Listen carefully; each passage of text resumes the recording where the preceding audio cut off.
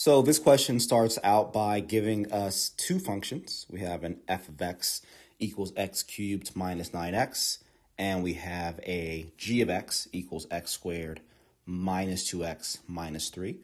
Both of these things can technically be factored a little bit. I do notice that, and it really catches my eye because typically if we're going to answer a question and there's an equation provided that can be simplified, is usually best to do so.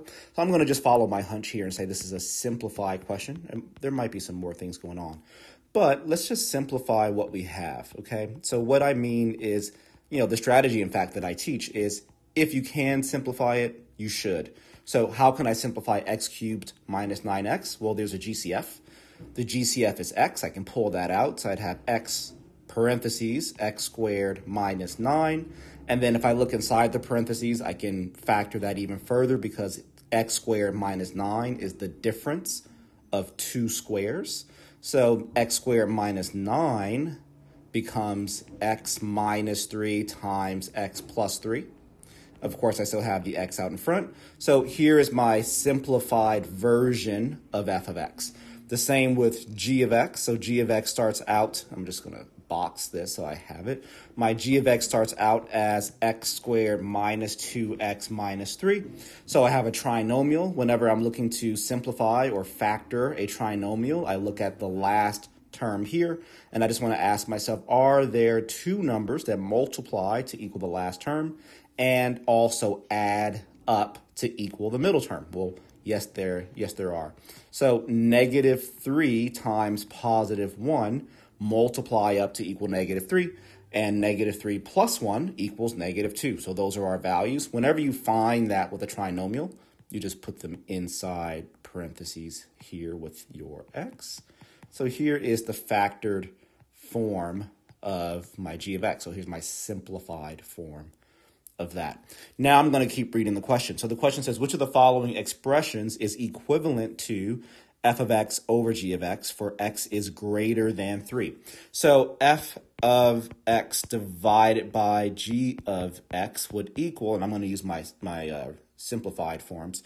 So my numerator would be x parentheses x minus 3 and x plus 3. And my denominator would be parentheses x minus 3 and x plus 1.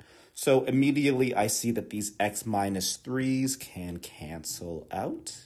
So I'm left with x parentheses x plus 3 divided by x plus 1.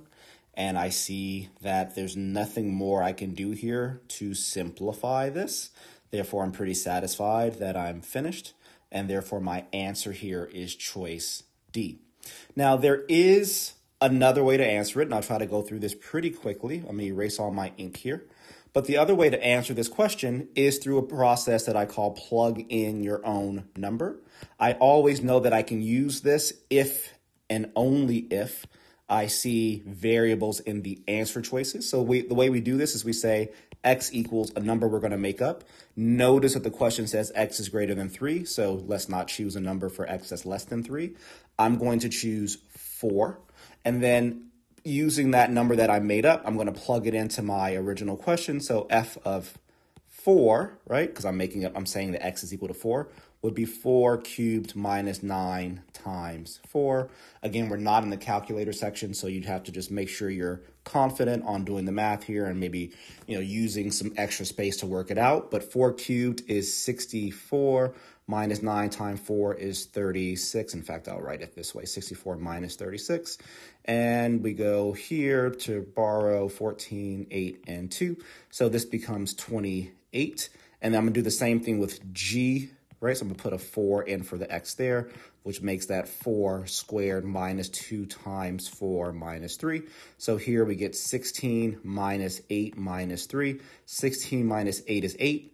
8 minus 3 equals 5. So I have a f of x that's equal to 28 and a g of x that's equal to 5. Of course, x being 4 in those cases. So when the question asks for f of x over g of x, right, then I'm just saying, oh, that's the same as 28 over 5, right? And I shouldn't say if. When x equals 4, this is what f of x over g of x is equal to. So then the last step of the plug in your own number strategy is to plug that same x value in to your answer choices until you find the matching 28 over 5. So when I look at choice A, if I were to plug 4 in for x, I'd get 1/5, so that's not 28 over 5. If I were to plug in 4 for x in this case, I'd get 7/5, so that's not 28 over 5. For choice C, if I were to plug in 4 for x, I'd have 4 times 4 minus 3 over 5, which is just 4/5, so that's not it either. And making D the apparent answer, but let's just make sure. So when I plug in 4 for x for choice D, I get 4 plus 3, and 4 plus 1, which is 5. And then this becomes 4 times 7 over 5. And this, in fact, is 28 over 5. And that's why choice D is the better answer. So, forgive me for the length of the video, but I squeezed in 2 very different ways to approach this.